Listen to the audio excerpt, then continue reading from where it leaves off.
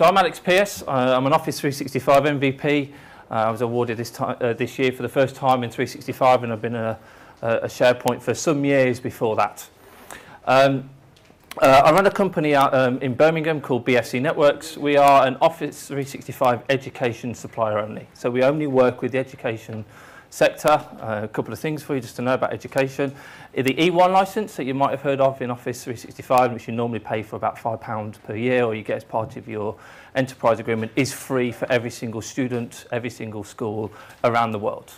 So when they say, oh, can Office 365 scale? Yes, it can, because it's got over 200 million users already. The other things that they've done for the parents and teachers who are here, or if you know a teacher, you can also get Office Pro Plus for free. All you have to do is you have to, as a teacher, go to office.com/teacher, and you can actually, your kids, your teachers can actually get Office Pro Plus. They can put it on their iPad. They can use it up to 5 devices. The same way if you purchase those licenses yourself. So Microsoft are doing a lot in education. They're doing a lot of it is free. So as I said, whole of Office 365 is free with that E1 license, as well as the Pro Plus. So if your kids are struggling, or you're thinking, actually, I don't want to spend and buy Office, have to use some torrent to get it, don't worry about that, get it for free.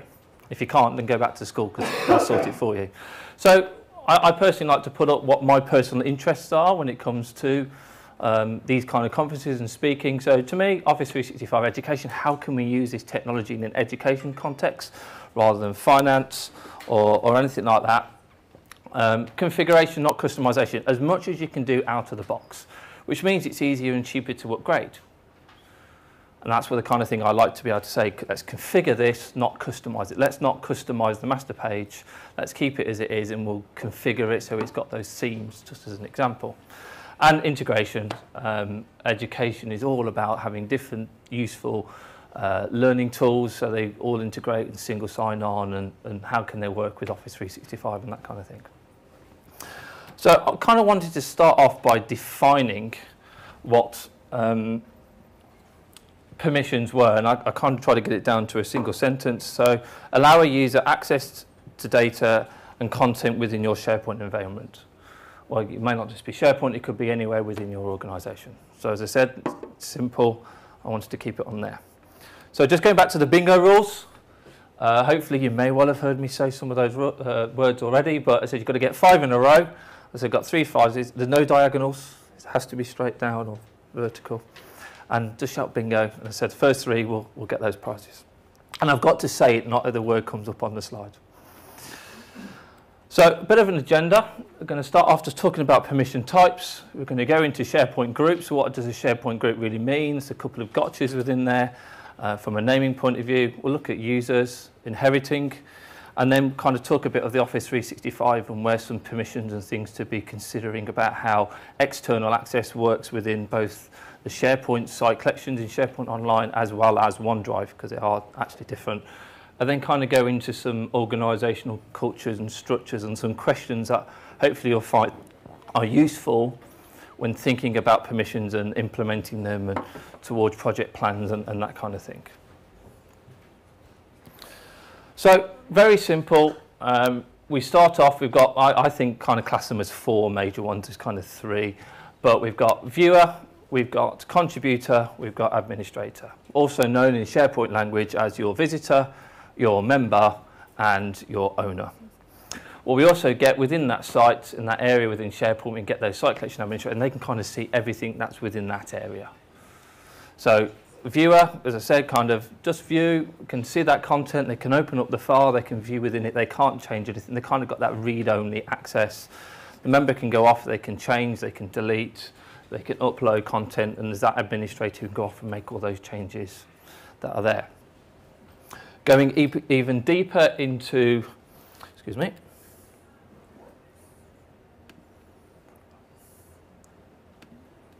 going even deeper and beyond, kind of from a SharePoint farm, if you're on-prem, there are some other users that are there. We've already mentioned site collection administrators, but what we also have is we have a web application, and we've got 2 types of permissions that we can have there. There's one that's view, and that's normally used for the search crawler, so you'll have a user that'll go off and do all these services across the different site collections, so we can set them there. There's also a web application for control, and farm administrator who can go off and just do whatever they want kind of within it. And that's kind of just some things to think about if you're actually putting proposals together and who has permissions what. So you don't want your administrators putting in their users, which means they get full control and can see everything across the whole farm. You may want particular admin roles to be able to do that more than anything else. When I was thinking about the different types of permissions, these aren't necessarily permissions, but they are kind of permission-based. We've got the approver, and we've also got the decliner. I haven't thought of it in that kind of way. But we can approve and we can decline. So we can say, here is a bit of content I want it to be published, and to my front page, as it may well be, I want that change on that page, and somebody has to approve it. And there's a workflow that runs through that. As an email may go to somebody, they've got to click on it, they click on approve, or they click on deny, and they will be able to then see that content appear if they've clicked on approve.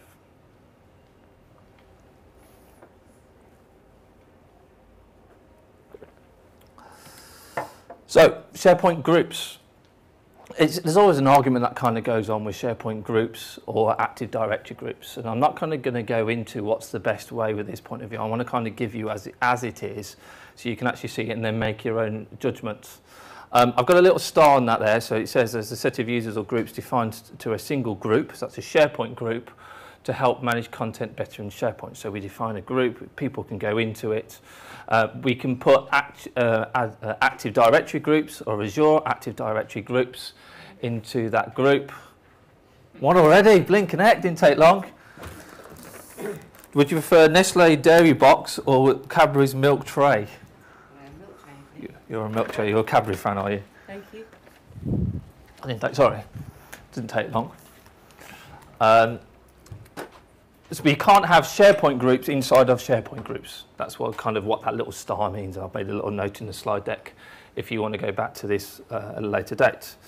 So as I've said, it includes individual users, or it can have Active Directory groups. It sees that as a single identity. So a user is an identity, a group is an identity.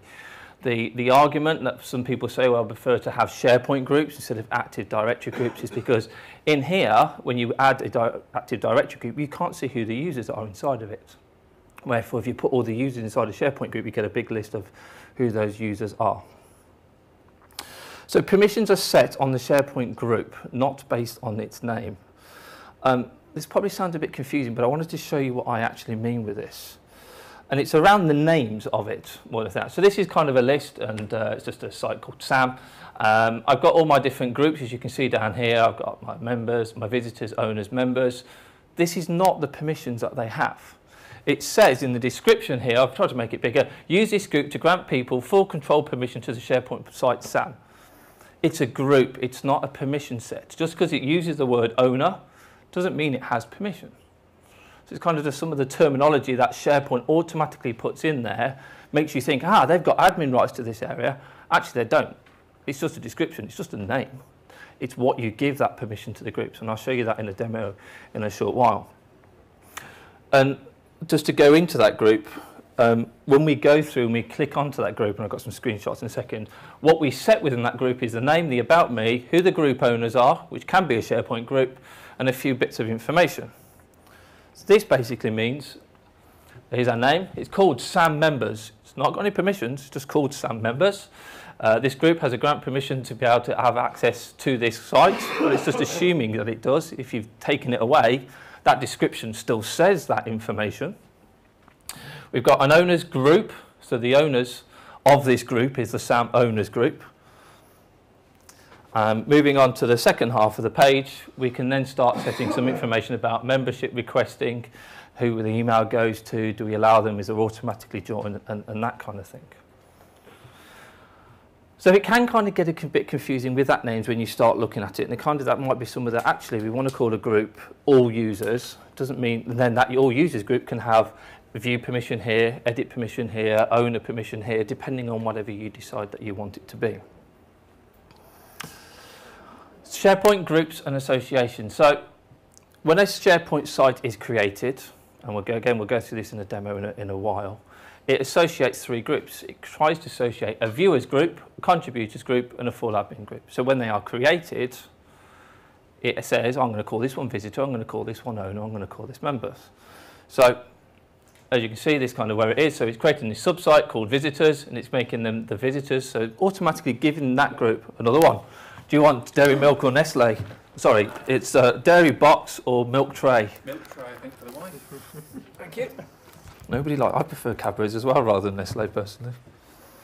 Should have bought more chocolates at this rate. As I was saying, we've got visitors, we've got the matching of that group to the members. So we're kind of taking a group and we're giving them permission within this area rather than necessarily using the names. And this is kind of when I click on use an existing group, this drop-down menu appears. It's not normally that big, it's just I've done it for the slides. So you can see all those groups. So I can actually make the visitors the owners group here.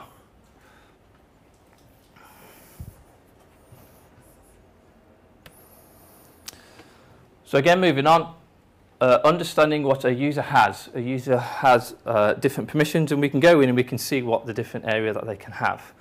So we can, a user can have permission from either adding them as an individual, adding them to a SharePoint group, and that SharePoint group is added, or adding it via Active Directory.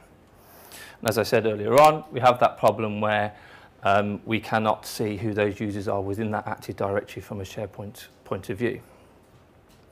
A user can also be in a site collection admin, which means they can see all that content within that area.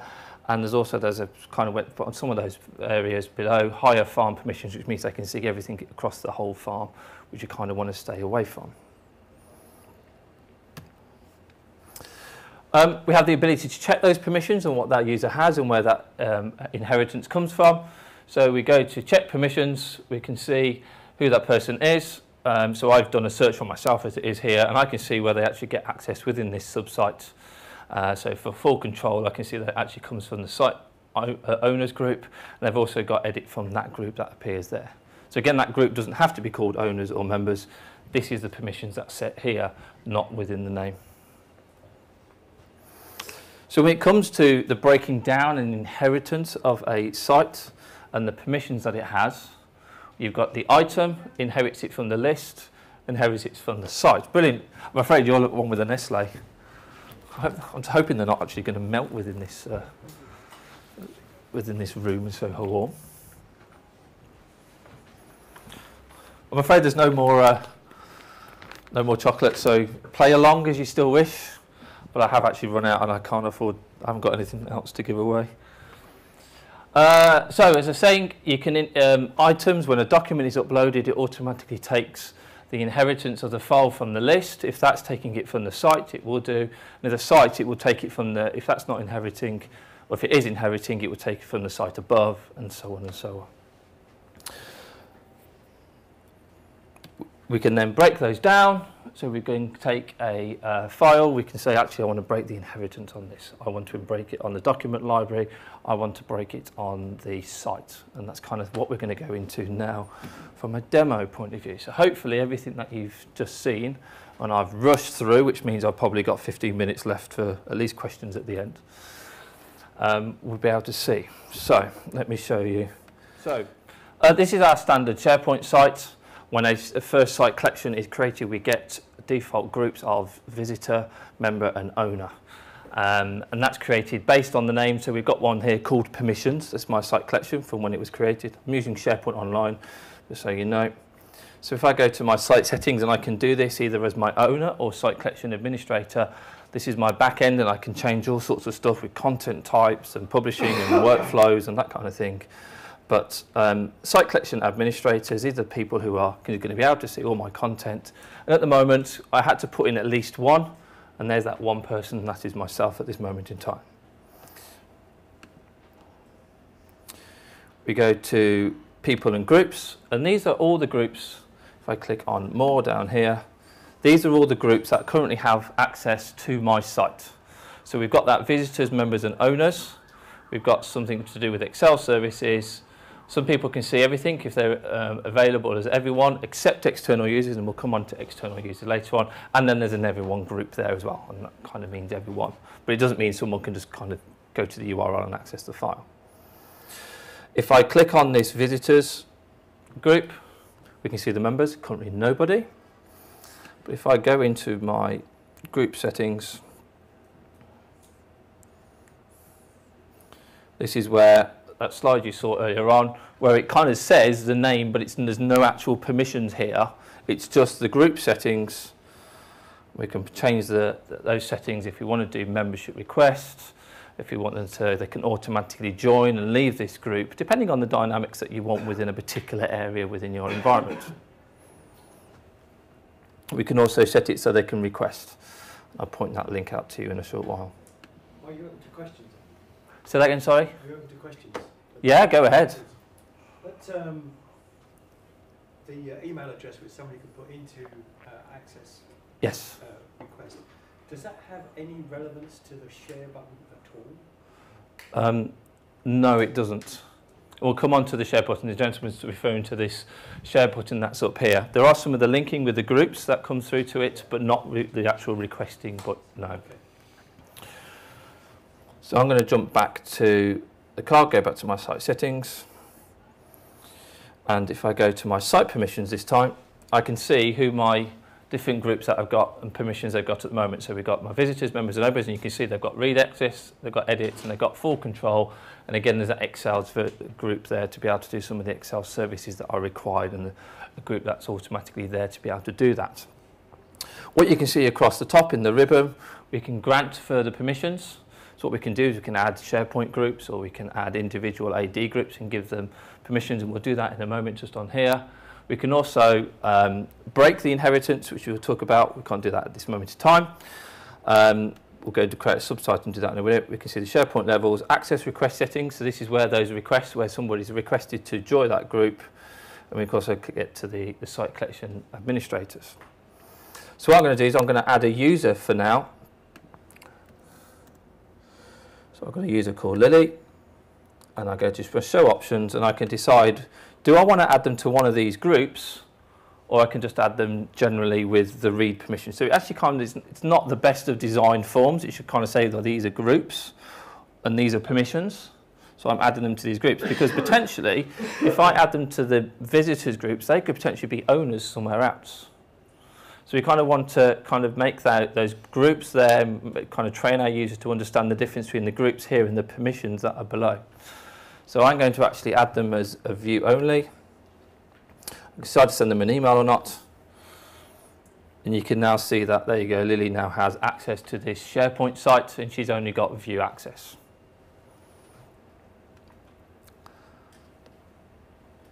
We can also then go and create a group as well, but this is only a SharePoint group, so I'll just call this example group. And what I get towards the bottom of the page is the permissions that I want to set for this group within this SharePoint site. So it's similar to that page that we saw earlier on, where we're actually creating some settings, but we're also actually going to say, well, actually, I'm going to make them contributors within this site. So we'll create that. It's added myself in there, so I can now see that example group. But if I go back to site settings, let me jump back 2 pages. Better. Do a refresh. You can now see that example group that's now appeared in there, and it's a SharePoint group and it has contribution rights. So there's one left to do, which would be a group. I'm trying to remember a group, so I'm going to try all. Let's do all users. We'll give them contribute right. Probably not the best of practice. But you can see it in there, and it comes up now as a domain group. It doesn't say Active Directory because a group could potentially be pulled up from somewhere else, not just Active Directory. But you can kind of see now we've got SharePoint groups, we've got users, and we've got groups that have been pulled through from Active Directory. So what we'll go on to next is we'll create a subsite, and we'll do some permissions within that area. So site content. And at the bottom of here, it's not with an app. You can't create an area with an app. We've actually got new subsites. So I'll click on new subsites, and we can start filling our form. So subsites, I'm going to give it a description. My URL. And what I have here is the ability to be able to say, well, actually, I want to copy all my permissions from the top. I'm going to use all those. So whenever they're changing the top level, it's going to replicate all the way through, and it's just going to look and pull that through. Or I'm going to have some unique permissions. So I'm going to use unique permissions here. could do some stuff around navigation if I want to, things that you probably want to define from a governance plan point of view. And while that creates in SharePoint Online, so it does take a little bit longer. Alex, while you're doing that, it's worth noting when you add the all user or everybody groups into SharePoint, you leave the send email box ticked. It doesn't email only. Yeah, I thought that in my head and didn't say it at the time, but what Mark's referring to is if I just open up this site collection while that's creating, it's created now. When I go and set some permissions, come on.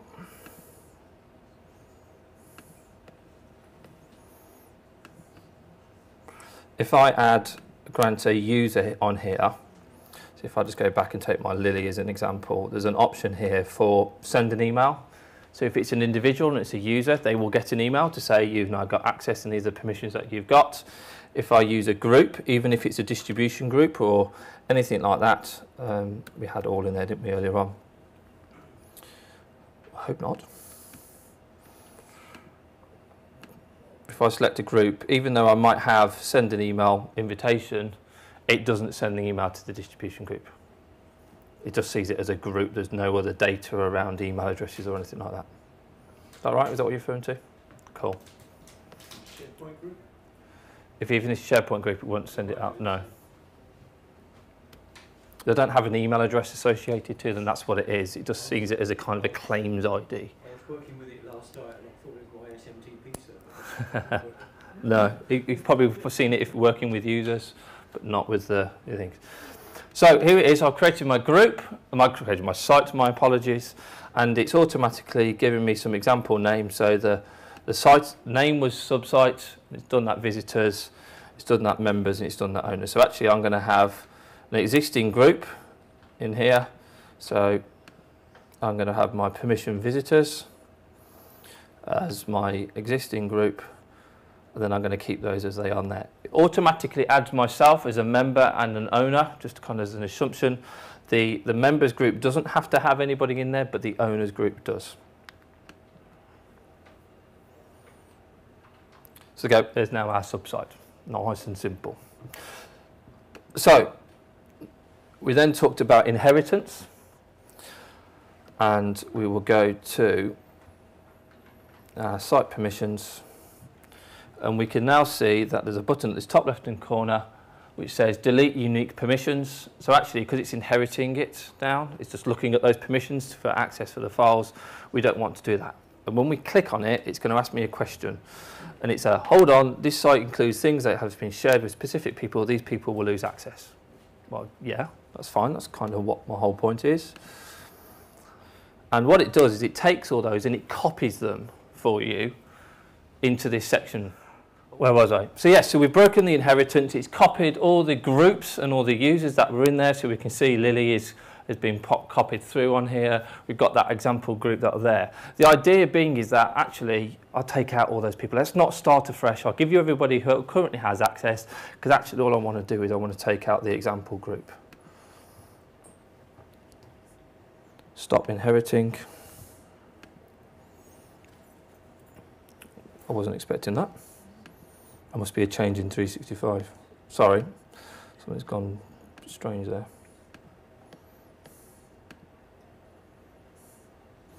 So we've got my groups as I was going through. We're going to go ahead and we're going to take this example group and I can edit the permissions that they've got, or I can actually remove them.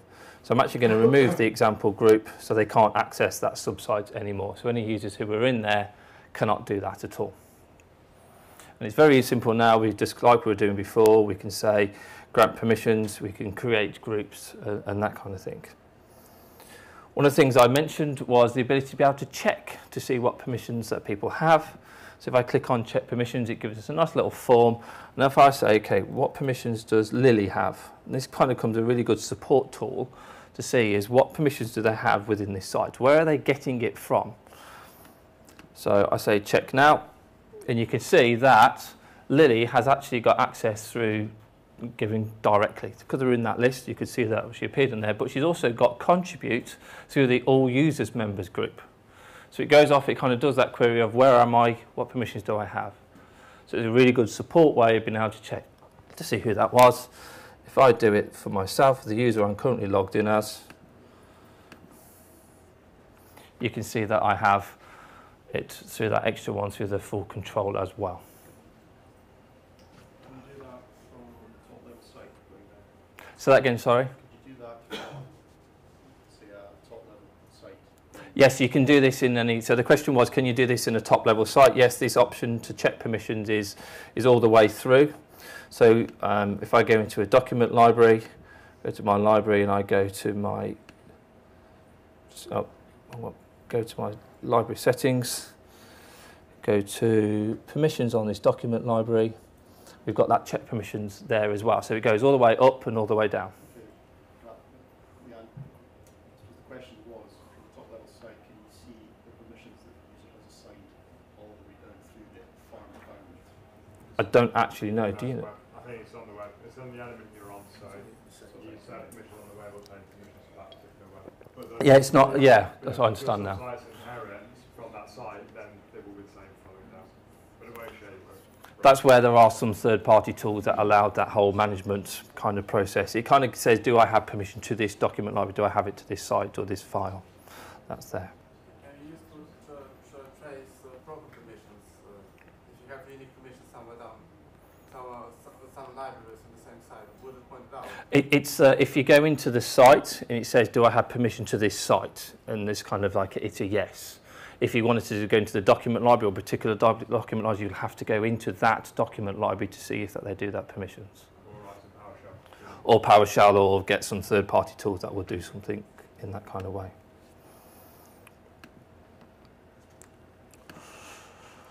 So going into Office 365, Office 365 is a bit different when it comes to permissions because we have the ability to do external sharing. It's something we can turn on, we can turn off, depending on what you want to be able to do. So by default, when we share a file externally, we only have two types. We only have view and we only have edit permissions. They don't have any way of being owners or administrators. You probably don't want external people to be in that kind of way. When we give them access externally, we can give them to a site, we can give it to a document library, we can give it to a folder because it's only classed as an item, and of course we can also do it to the item itself as well. When it comes to OneDrive for Business, it adds an extra element. You can take a document and you can get a URL, and it means that that person can click on the URL and they have anonymous access to be able to see that document. So that might worry some people. That's people can store those documents within their personal storage within SharePoint Online and Office 365, and anybody can access that file. We've also got a shared with everybody, and that permissions that are set within that shared with everybody folder is everyone except external. So anybody can get to that folder within your organization and be able to access that content. As I mentioned, there's that anonymous access to content as well. So let me show you some of this. Let me go to my OneDrive, using the waffle as it's known. Not many people know that it's kind of nicknamed the waffle. So when I click on that, this is kind of known as the, is it going to load? That's known as the waffle. Strange. So here's my OneDrive. I've got quite a few files in here. I can see, it kind of gives me a bit of information from a sharing point of view. I've got only with me, and I've got this shared, and that's shared with everybody, so if anything I put on there. I've also got this presentation, that's here, and that's shared with a few people. So if I hover over this, press that, we can see who that content is shared with, and I kind of get a list of all those different people and what permissions that they have within it. So there's a group, and there's an individual user that has those edits. And I can kind of click on advanced, and it will take me to the same format that you've kind of seen before. So it's a nice user-friendly area, but this is that advanced area that we've kind of been through a few times already today. So what I'll do is I'll just take this file, and I will share this. And you can kind of see down this left-hand side, we've got 3 different areas. So I can invite somebody. This could be an external person. This is enabled by default. I'm going to make an email address up for now. because then I know it's a complete blank one, so I'm going to send it to them. This is outside your organisation, so it gives you that information. I'm going to tell them to require to sign in if I want them to. When they sign in, they can either sign in as an Office 365 Azure AD account, or they can log in with a live Microsoft account, depending on whichever they decide to be able to do. And we'll send them an invitation, so I'll give them some instructions. Here is a document for you to review. Got the ability to say the permissions that we want. I was talking about either earlier on, if it's either view or edit. We'll click on share. And it probably takes about, I find, about 3 or 4 minutes to send that email before they actually get it. But the permissions are actually instant. That's there. As mentioned, you could do document library. So I can say share, and I can do that whole document library if I wanted to. Invite somebody to be able to do that. Let me share this one document, and I'll go to get a link, and we've got 2 options here, which is similar to if you ever use the OneDrive personal, not OneDrive for business, OneDrive. We can create a link, so this view only document now has that link, and anybody can click on that who I decide to email it to. And we can also create a link where it can be edited as well. And again, just to go through that last one, we've got that shared with who is it who can currently see this file or folder. Just jumping back to the site that we created earlier on, the sub-site, gentleman had pointed out earlier on, we've got this share in the top right-hand corner. This is kind of where the association of the visitors, the members and the owners kind of comes in quite key, because this is kind of where some of that back-end code actually goes into. So if I click on share, what we're doing is we're inviting them to the site, allowing them access to this area. So I'll say I'll do allow to, this time at pfcnetworks.com. And an email will be sent off to them on what it is. And again, I can decide what group do I want to add them to. And this is kind of one of the things that worries me around this element, is that I'm determining which group that they're going into.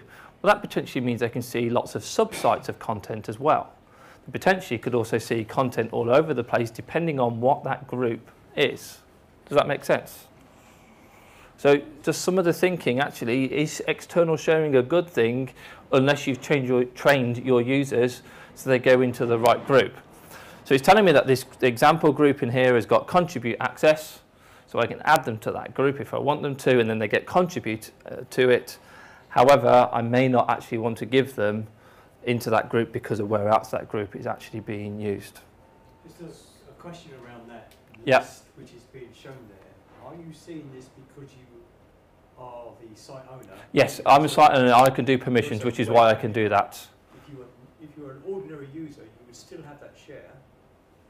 Yes. Would you see that list of?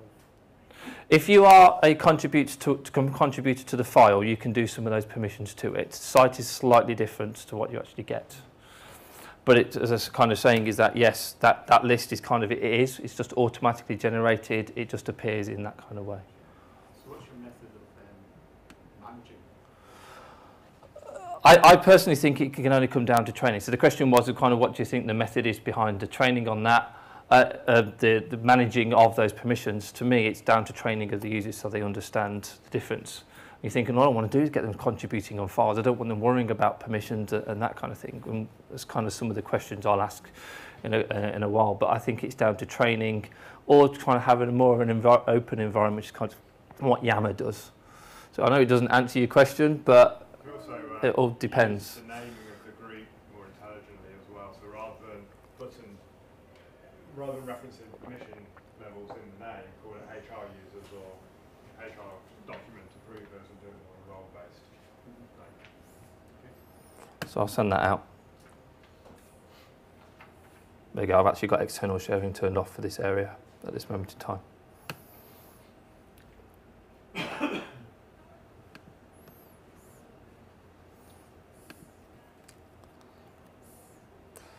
Let me just jump back to, so I've got my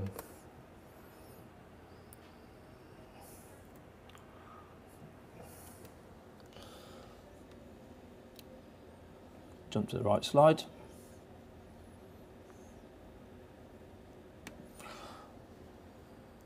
So I just wanted to talk a bit about organisation cultures and structures towards permissions, and this kind of question helps drive where I'm going in the next slide. But what should be accessible to all users to view, edit or comment? What is it that big defining question, what is it that we allow people to access within my organisation?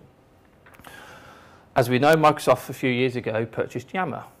The idea of Yammer is that people can use hashtags, you can follow hashtags, and you can view and you can comment based on the content that has been added. So this open organisation, so people can see this bit of content even though it's not related to their job and make a comment about it.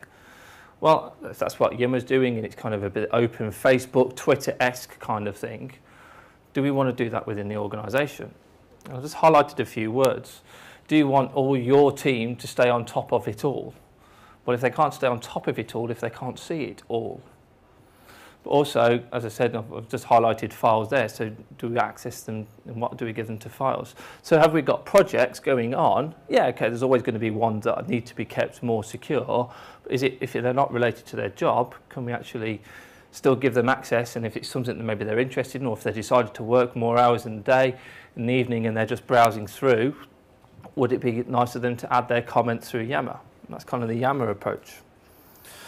So what should be accessible to all users to view, edit or contribute? Do we make it so they're only in that silo, that they can only see what they need to be able to see? Or should we kind of broaden it out a little bit more so they can see and comment, view? That's kind of something to be thinking about. Does giving user access to content that is not direct to their job prevent them from doing their job? Well, I was trying to get onto this, I don't think it quite makes sense, but is that element of, if we give them access to something over here, let's just say that person's in charge of SharePoint permissions. But if we give them access to the files that it's to do with Active Directory groups, will it actually enhance their roles? Well, they're not part of that part of the business, not part of that group, but they might find that information useful to enhance their own role and to support the organisation. And I guess the next bit goes on to this last section here, is that should they be able to comment and contribute towards those files or just have view access to it? Does an open approach to content and comments help improve the contribution to the content in that data? I guess that's an open-ended question. It all depends whether you want people to be able to make those comments. But most people who have actually had Yammer for some time have seen that actually they find that people are contributing better. This kind of water cooler effect that goes on by the tea and coffee machine and that kind of thing in a contribution area actually helps towards people in other parts of the world to be able to see that content and contribute and build that content and better projects and better teams, and also better themselves as well. Should an open approach to social networking mean a different approach to how we do permissions in other areas, not just SharePoint? So if you're thinking about Yammer and the approach to openness and networks and how you can see different content and people can just go off and see that, do we need to review how they see other content? Does it actually help them to enhance their role?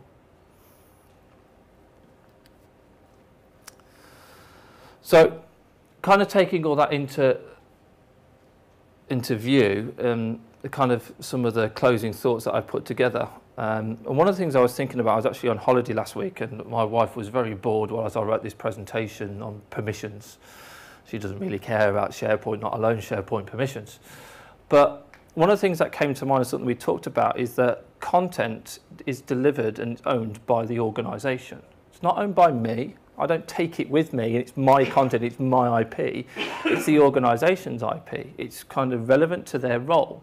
So should SharePoint permissions be based on the role of the person, not the individual themselves? So I'm Mr. Organizer, I'm the operations director. I see lots of data, I see lots of files that go on, I see how this bit of the organisation is being run, I'm seeing how this works, I keep my eye on these projects and that kind of thing. That person leaves, new person comes in, they only get access to a few of the files that they're defined by groups, not necessarily as the individual. So actually, where's the business continuity that comes in if that person leaves? So should we actually be looking at actually this person moves on, how do I know that they're still keeping the same eye on that project and that kind of thing? So it's a kind of a different approach to permissions. Do we not get rid of that account and give them some out? Do we rename that account So it's not called Joe Blogs anymore, it's called Lily Eaton. And they kind of just take it on there, because then they've got permissions to everything else. So how does that work from sites and files, external access, and then how about their OneDrive? Because that's effectively where all the work that they were doing was being stored within their OneDrive. It's their personal storage. So if they were working on that as a project they've been working on for 2-3 years, it's hidden away in a personal file share, should they be able to access it as they're actually moving on. And that's a very different kind of approach to permissions, but maybe something worth thinking about and moving forward with. So, some final thoughts. There is no right or wrong way of doing permissions. It's all down to how it works for your organisation, more than anything else. If you're finding that things are too restricted, your staff are saying things are too restricted, I want to be able to access this, then maybe it's time for more of a review of how you do it from an organisation. Maybe as you've got that Yammer experience coming in, do we want that open approach towards permissions as well? I think it is key when you're thinking about those things that anybody who you're talking to needs to understand SharePoint permissions. They need to understand that there's members, there's contributors, what that means, and hopefully some of the session today has helped to be able to take that back to your organisations. And then consider what the right approach is for you. Think about your role. What was it that you would like to be able to see? Would it help you to actually go forward and be able to see more openness within files and projects? Can you become an advocate in that kind of way? And once you've kind of got it implemented and move forward and you're finding that everyone's kind of using it and you've got a very open approach, it can be very difficult to then actually close it back down and restrict areas. And you could be spending a lot of time just kind of closing permissions and preventing them from doing it. So it really does take a bit of time. Yes, you've got your hierarchy and you build your SharePoint site structures and you know that this is going here and all that kind of thing, but think about who's going to have view, who's going to have member, who's going to have owner within those areas. So probably a little bit short from a session point of view, I do apologise.